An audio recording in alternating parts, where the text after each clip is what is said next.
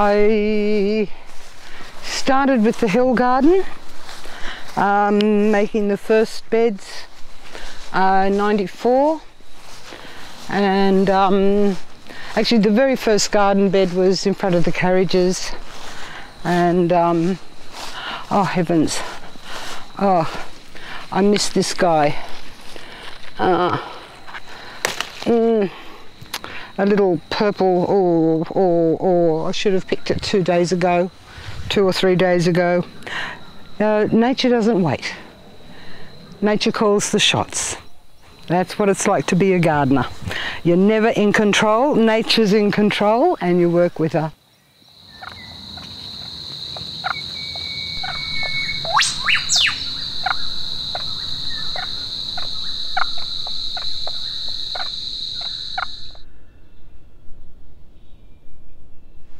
After I'd been teaching permaculture for a few years, back in the 80s, I started to get rather frustrated with a lot of the venues that I needed to hire, and my dream was to create a permaculture education centre. Not just a great building for training in, but a living learning environment with what I call a living classroom surrounding it. And so Djanbung Gardens is essentially the realisation of that dream.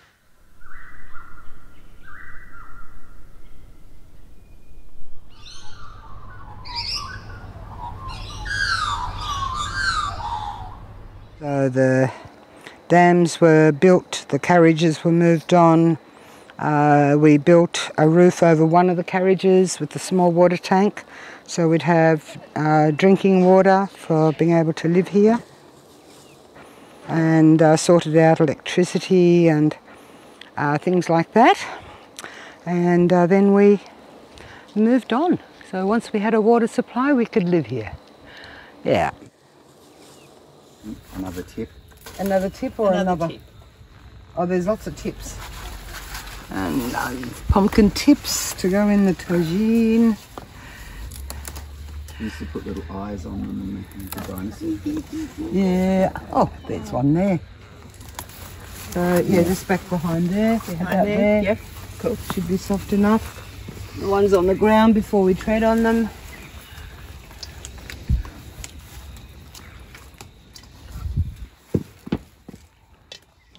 I was given the name platypus, and there are two Bundjalung names for the platypus. There's Djanbung and there's Maramaru.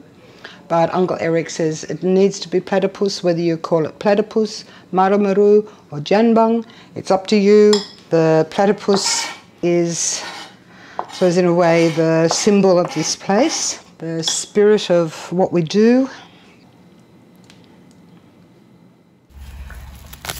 Yeah, it's a nuisance, this weed, and it's very hard to get rid of. Through the summer, it's just a constant job keeping it at bay, and didn't have it until might have come in with some mulch about 15 years ago, and it's just taking over.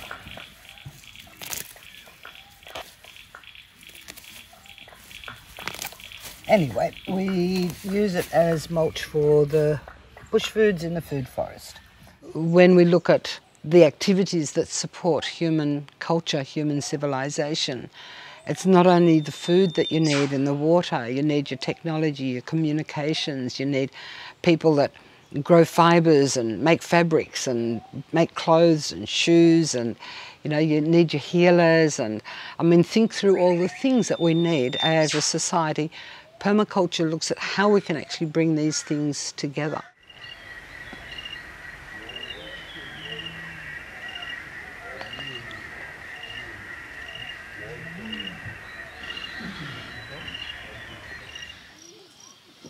We're faced with such big problems and big global issues, and a large part of that is that we've lost control of things locally and as communities, relinquished it to big corporations, big governments, and this aspect of permaculture is about reclaiming community, reclaiming control.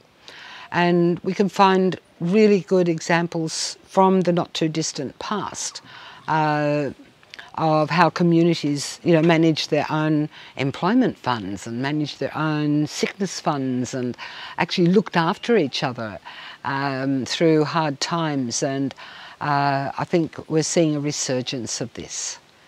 So that aspect of permaculture often comes under the umbrella of bioregionalism, bioregional design, social permaculture.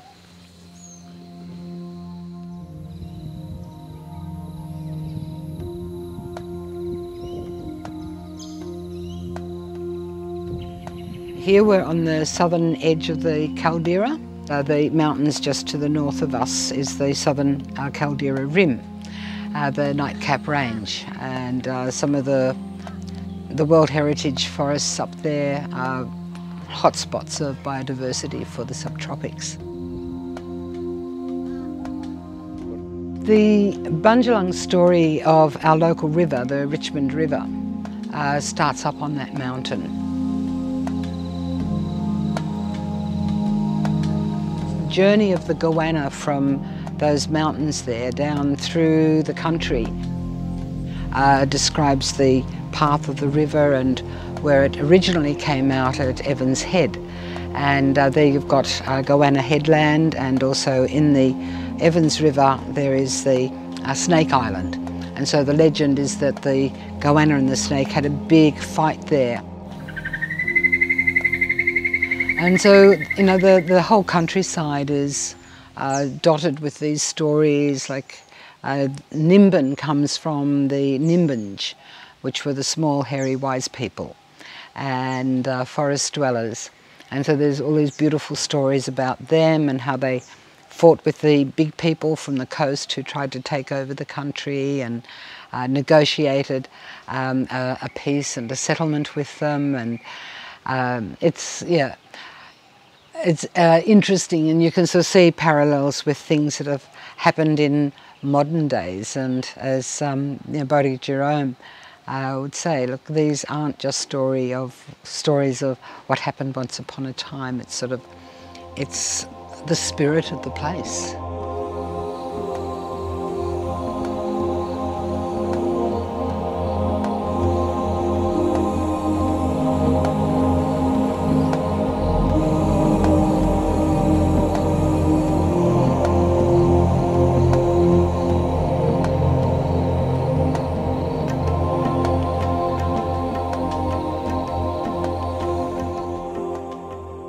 One of the things that really attracted me to this area and made me feel very comfortable about living near Nimbin was the sense of community here.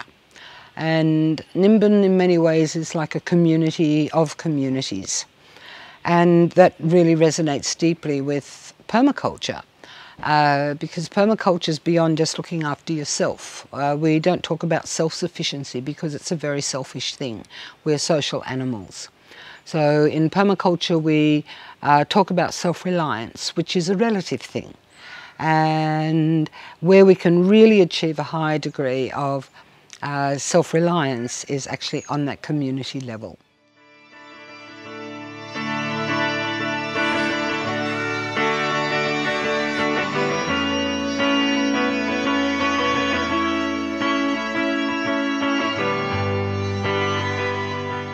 In '73 there was the Aquarius Festival held in Nimbin, which was a celebration and exploration of alternatives and sustainable living, architecture, health and food, and just so many things.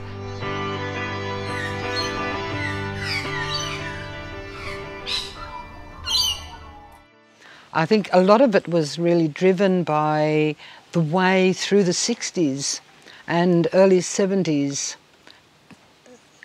our old traditional sense of community was really being lost through this sort of newfound consumerism and just the way things were going.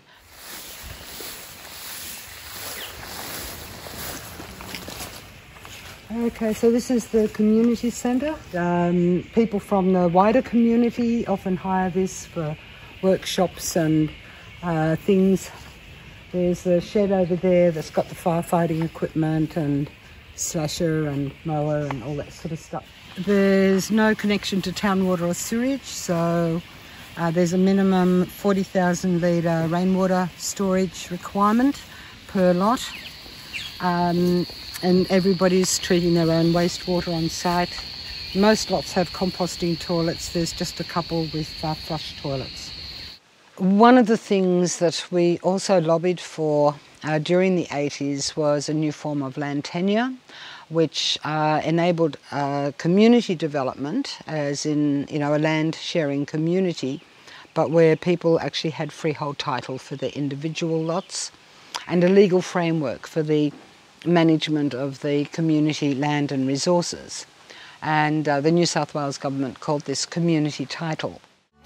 And I was up in this area from 1989 looking for a place to buy land to set up my permaculture centre, but also wanted it to be somehow or other in association with at least, you know, some small hamlet or some form of intentional community or community infrastructure.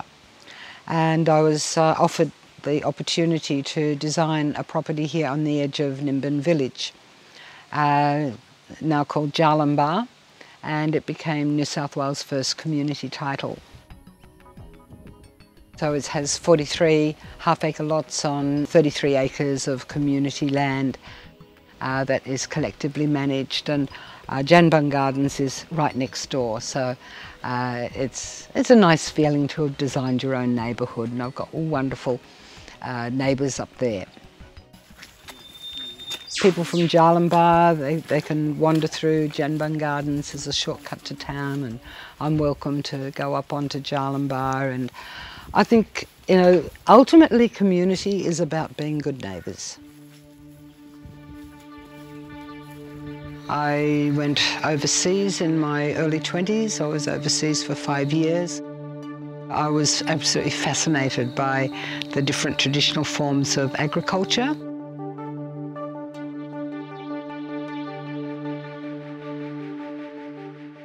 So this was before permaculture, but this really seriously influenced my thinking, and my dream was to come back to Australia and get some land and set it up like a botanical gardens of useful plants that are put together in a similar way to how you find them in nature.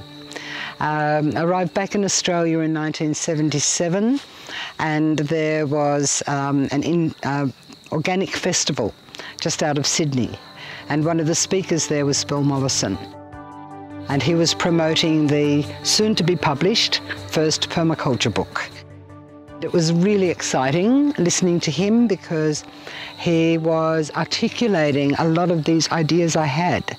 And they had a name, they had a methodology. I couldn't wait to get the book when it came out, and subscribed to the Permaculture magazine, and then got the second permaculture book when it came out, and tried out many of the ideas on the property. And then in 1983, I went and did the Permaculture Design Course, and that really pulled it together for me. And the following year, 84, I moved to Sydney because I really wanted to help get permaculture established in the city.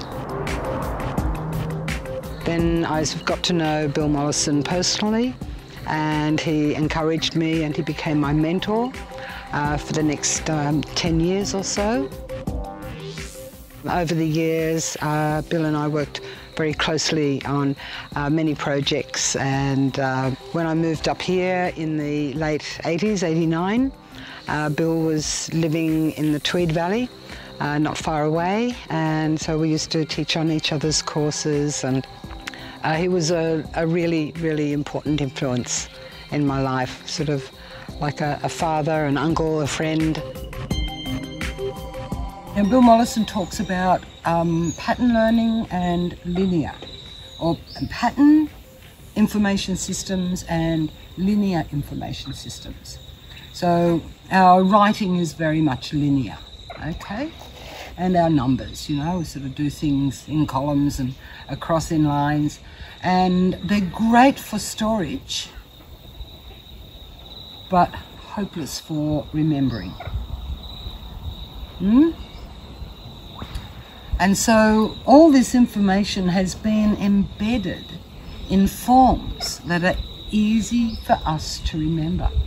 And so our brain has actually been wired to these methodologies for learning and remembering through human history until we, you know, sort of forgotten about it and become very much dependent on the written word. I'm just going to give you a few cards each, and I'll come around again with a few more. You know, find ones that have got other categories. Yeah. And start moving a few around and see the patterns within the patterns. Do you know what that is, by the way? No. It's a butterfly egg. Oh, wow. And this is also a butterfly egg. Oh. Wow. Bill saw in me a person that was very capable of teaching. His encouragement and mentorship was really valuable. There weren't very many people, weren't very many women who were taking, I suppose, leadership roles. I also note that women are really at the forefront with a lot of community work in permaculture. And even here in my own village of Nimbin, a lot of the major initiatives, community initiatives here towards sustainability and addressing social issues as well as environmental issues are actually, you know, women are at the forefront. Oh, look at the taro. I mean, that's really loving the weather. If I walked in there, I would be lost.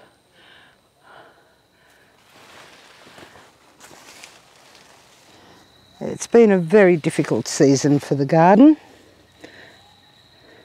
But still, even, you know, it's one of the joys of having such diversity in the garden. No matter what the season, there's always something to harvest. So I can eat my way around the planet with the seasons here and get some of those fresh ingredients that just give those authentic flavours, fresh from the garden. And oh, the smell is just divine.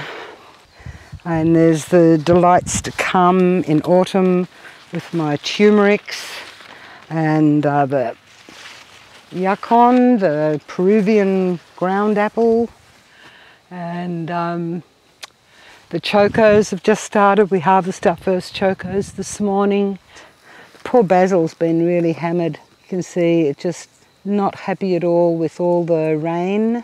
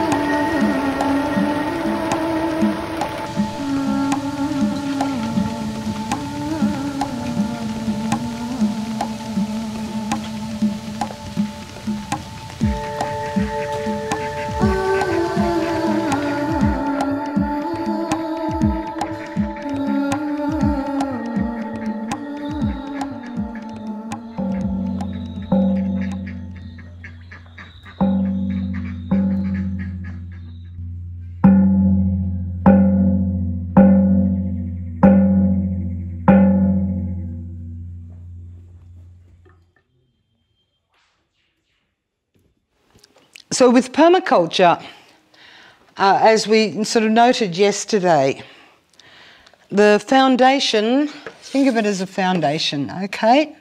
If we're building something, we want a good foundation. And our foundation are the ethics. I see myself and our species as just one in a beautiful, magical network of nature and interrelationships. And for me, it's really important to be coexisting with the wildlife and see them as an integral part of the system. And I actually see them as belonging here long before myself. You know, the wallabies, they've got a few favourite vegetables, so I just have to protect them if I want to eat lettuce and beans. But, you know, they will be happily in the garden munching on weeds and other things. And in my garden, I've got ponds for the frogs and the lizards, and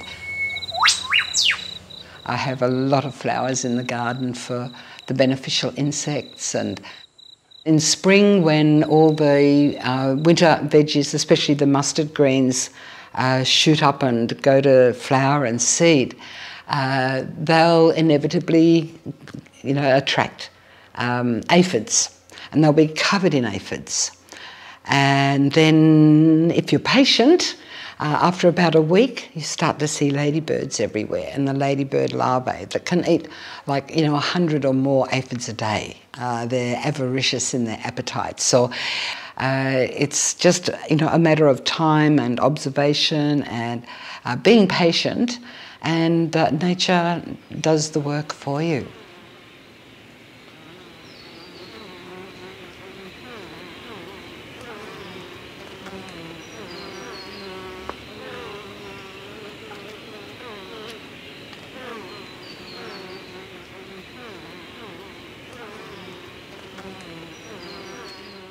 The bees, yes, my bees are a very important part of the system, and we need the bees for pollination. And of course the big bonus of having a bee-friendly landscape is the beautiful honey we get. And did you know a bee in its entire lifetime only produces 1 teaspoon of honey?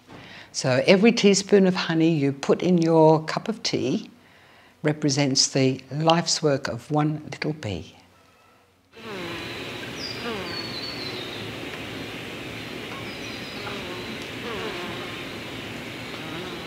Respect.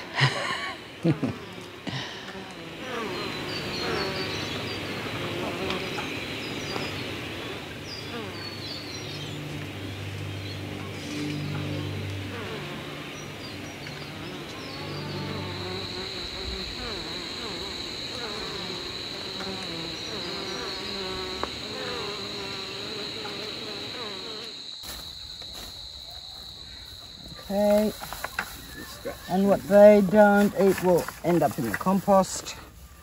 So.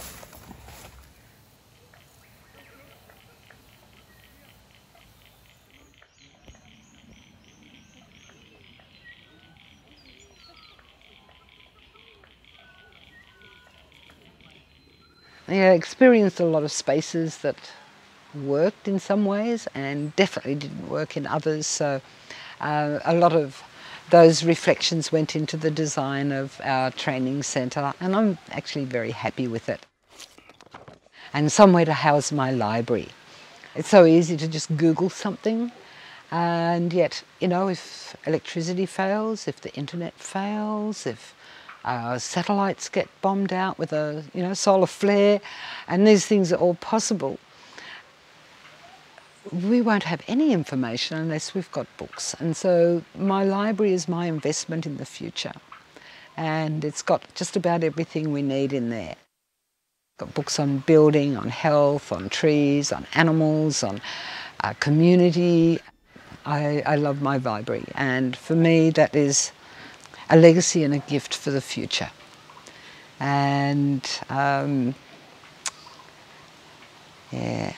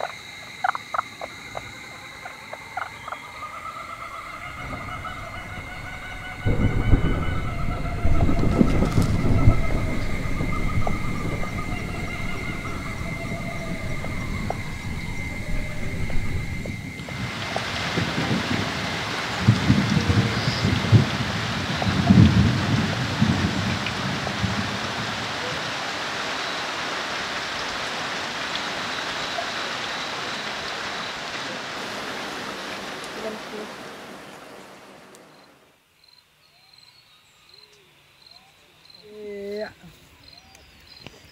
Good stuff. So after a few hours of playing with compost and playing in the garden, you know, I can be grinning like a Cheshire cat and I had a friend come around once. Oh, Robyn, who is he? And I said, what?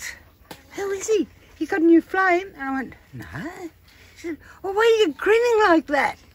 I said, oh, I've just been in the garden.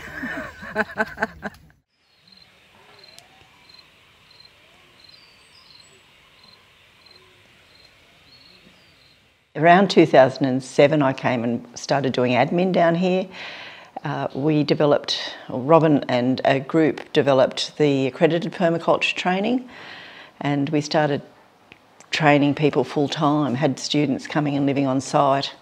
And during those years, Robyn would be invited overseas she went to the Amazon for a international permaculture convergence. She also went to Cuba a few times during those years. I don't think there's probably anybody else in the country who's done so much to contribute to the enhancement of permaculture beyond it being a fairly wishy-washy set of ideas, hippie ideas if you like, and don't get me wrong, I don't have a negative take on the word hippie, but she's really raised the quality of permaculture education as a really significant part of her contribution to permaculture, not only in Australia but internationally.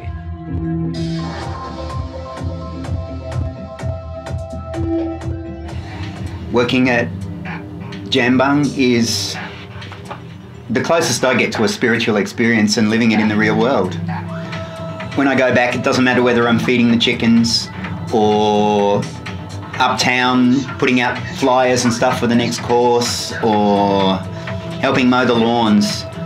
I just feel privileged to be part of a bigger and better vision for the world that she's got. You know, one of the things that I've always seen as the major shortcoming of permaculture is not enough active examples of it applied in action. And that's what makes this place so precious. Not simply as a productive piece of land, but as a dynamic example that can be used in many, many different ways to demonstrate what permaculture represents.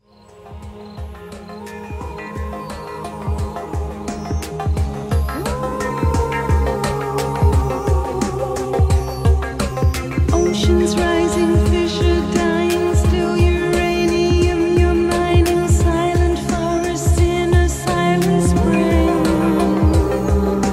All to feed your corporate greed, insatiable consumer, need the legacy of your economy.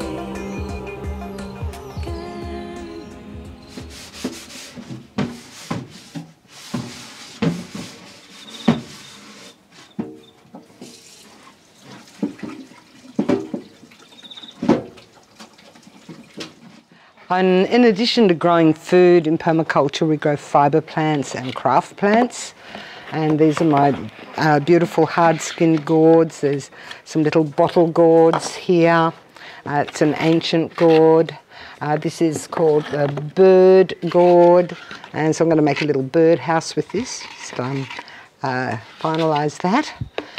Knowing a bit about your plant families is really important for a number of reasons, for crop rotation, but also knowing how they pollinate is critical for seed saving. So my seeds here are actually organised by family. Yeah. Then there's the brassicas, the brassicaceae. That's a big, lots of stuff in there. So these are all our homegrown seeds, mizunas and radishes and daikons. Saving our own seed is essential to food security. Seed sovereignty is the other side of the coin of food security. We can't have food security without owning and saving our own seeds. And so many of the seeds that farmers are now depending on for crops are hybrids and also GM, where they are depending on buying those seeds every year. And the old traditional open, we call them open pollinated varieties, like this carrot here. Each year that I'm growing them, they are adapting better to my soil. Actually, these seeds are from a carrot that I planted 2 years ago. And this particular plant survived right through the drought. So it's really resilient.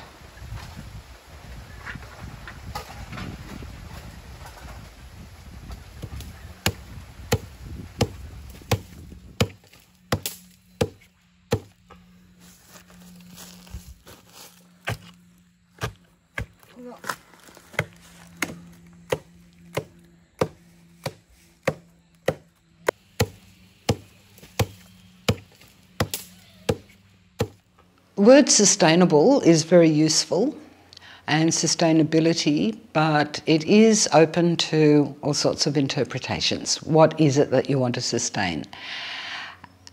In permaculture, we like to think about regenerating, and sustainability being that midpoint between degenerative and regenerative systems. I mean, it's relatively easy to design for the plants and the animals and the buildings and the infrastructure and the water, but designing for people is where the big challenge is. And working with communities, helping them or facilitating them finding their own solutions, I think is one of the most powerful things we can do. Is people have the answers, they just don't have the courage. And when you can bring our minds together to really address finding solutions with the resources that they have and that are available, magic happens.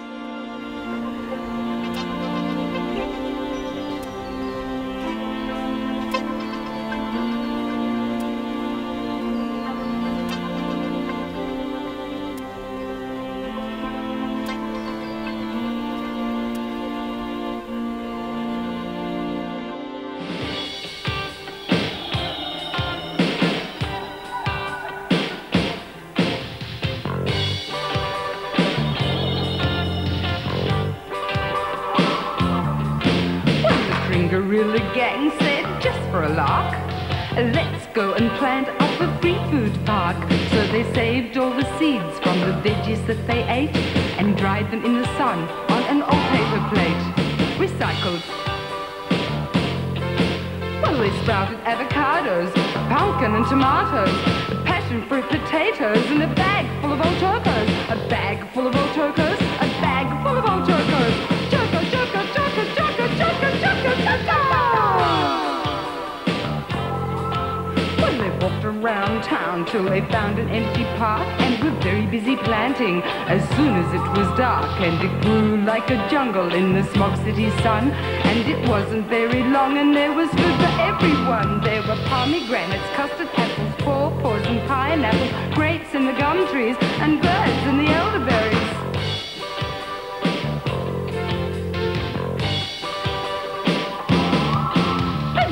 Gorilla gang said, hey, what a lark, let's go and plant another free food park. So they saved all the seeds from the veggies that they ate and dried them in the sun on an old paper plate. Recycled. And they crept around town in the pale moonlight and planted up the village green before the morning light, with quandong and lily-piddly beans for making vermicelli, tea for boiling in the billy, capsicum and red hot chili, rows and rows of red hot chili. Come and try this red hot chili.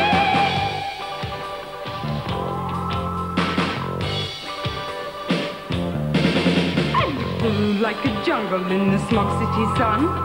But when they started harvesting, a copper said, come. The judge frowned down, saying growing food for free is going to ruin the economy. Ruin the economy.